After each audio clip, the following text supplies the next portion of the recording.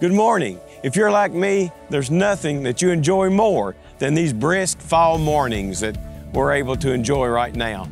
You know, whether we're marveling at the Lord's beautiful tree line or whether we're thinking about that wonderful sunrise that we saw this morning, it's something that we are so thankful for.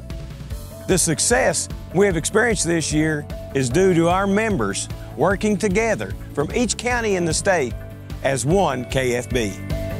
The Kentucky Farm Bureau Federation was planted with purpose throughout the Commonwealth in 2023. The purpose we serve is to develop solutions to problems we face in agriculture and in our home communities and improve the quality of life for all Kentuckians.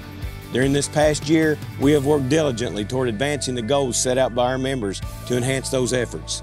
We served our purpose by developing policy, advocating for our way of life, promoting leadership throughout our communities, and investing in our youth. During the 103rd annual meeting last December, our members voted on and adopted policy charting the course of KFB for this year. We took those to the American Farm Bureau's annual convention in January, where they were voted on as part of their national policy book. We worked with our advisory committees, who give counsel on the evolving needs of the different commodity groups in our state.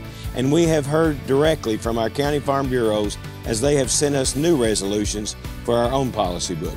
As a voice of Kentucky agriculture, Kentucky Farm Bureau is advocating for our farm families and for our rural communities as we go forward in making this country in which we live better for those that follow us.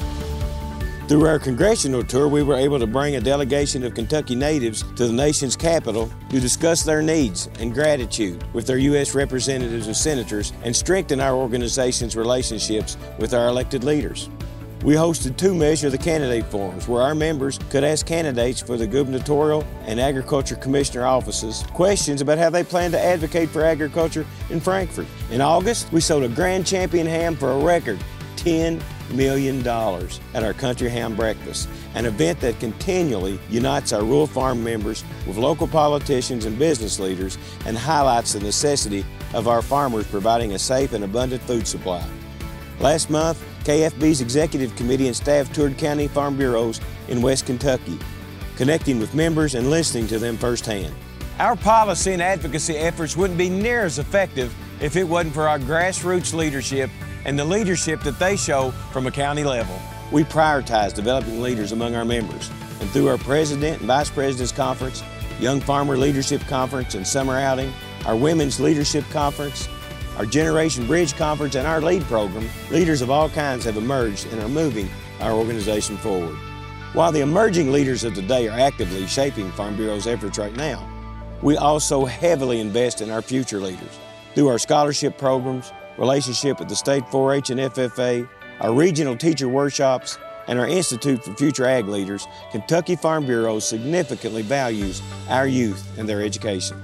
And of course, our flagship member benefit, the Kentucky Farm Bureau Mutual Insurance Company, has served our membership with the same care and purpose they've been providing Kentuckians for 80 years.